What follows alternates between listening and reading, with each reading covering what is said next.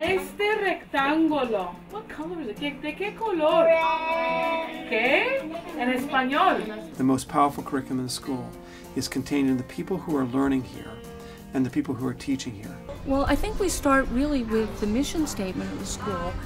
We're thinking about lifelong learners. We're thinking about children becoming adults who will be socially involved. I do think that the school offers a genuine, self-caring, child-based curriculum in which children can grow and explore the very things that they are interested in with expanding their knowledge of the world around them. When you have a standard textbook program and you just follow along with the storyline and you just follow with the page-to-page curriculum, you don't have as deep thinking as when you start to say, well, let's analyze not only just the history, but who's writing the history. What's that word called?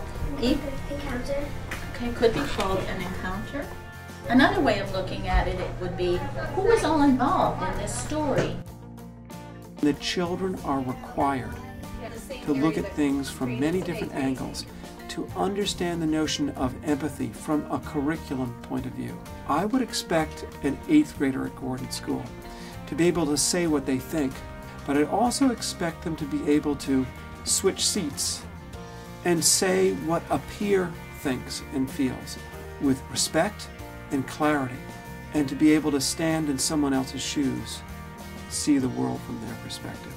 That's multicultural education. I think part of what I like about our approach is that it's students learning from each other. It's not an expert up in the front of the room pontificating. To be a Gordon teacher means that you need to be connected to all those aspects of teaching, but those aspects of who you are as a human being and how you help your children to understand who they are as human beings. It is a small school and you kind of have a small community. You do get to know the students outside of your own grade or outside the classes that you teach.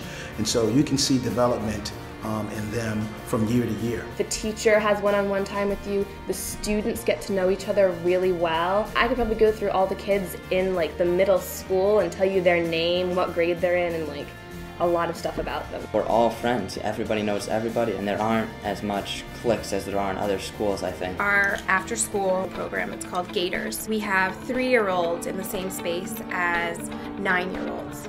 And so you start to get these relationships that form between 3rd and 4th graders and maybe nursery and preschool students. So these little ones come to Gators and are immediately swept up by older students to play with them.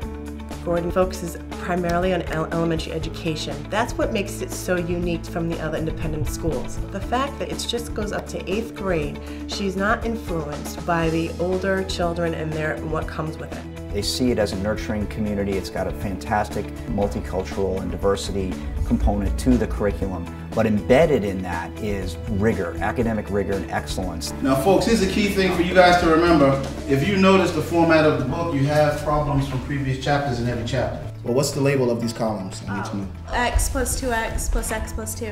It's not just about how they did on a test, although that is important and is certainly relevant for them, but it's also about how can they articulate what they know. How, again, can they apply it in many different ways? We want our kids to learn by doing. We want them to see that there are a lot of different ways of doing something so that they don't see things as already manufactured and handed to them, but as being part of a process. What I remember most about being here in this school was that I was very independent and they could really focus on my learning style. We can fine-tune what we do so that we can hook in their previous experiences to what we're wanting them to stretch and learn new. We try to offer as many entry points into our curriculum as we can. The biggest project we do in 6th grade are memory maps. We draw the whole world by memory. We basically draw every country, every continent by memory. It's a lot more helpful and fun than just studying them in textbooks and stuff. It sounds like a really hard thing to do, but the teachers are so helpful. We spend the whole year studying we learn all the countries of the world. The staff of this place, the teachers here hold themselves to a very high standard. They take equity, ownership in your child's education. We are the parents for the day. And I think that many Gordon teachers look at it that way. We are taking care of people's babies, no matter how old they are, and that is precious work. My major role is to excite kids about science. That it's not about information, It's not about even major concepts, but more to love science, to be comfortable with it, and to realize that they can answer their own questions through their investigation.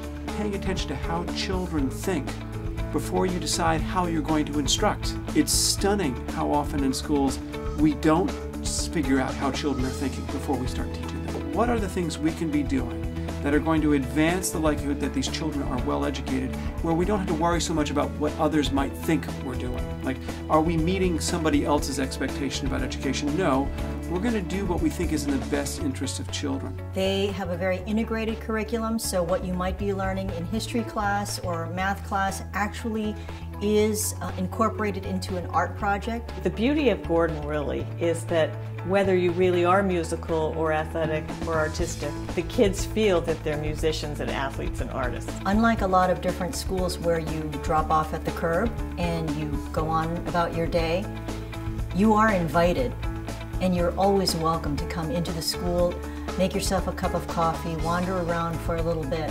It's an enchanting place to be, to come into the life of your children and see what they're up to during their day. They want you here. A lot of schools are like, bye-bye at drop-off, you know, that's it. It's us and them sort of feeling. Not like that here. It's a great community builder. The teachers, the parents, the children, we all work together. And there's a level of investment and accountability that everyone is very clear about. We want kids to have many, many different role models. So what our teachers do at Gordon is they provide the students various racially diverse artists, musicians, scientists, authors, so that kids see, wow, they're all different types of people that make wonderful contributions to our society.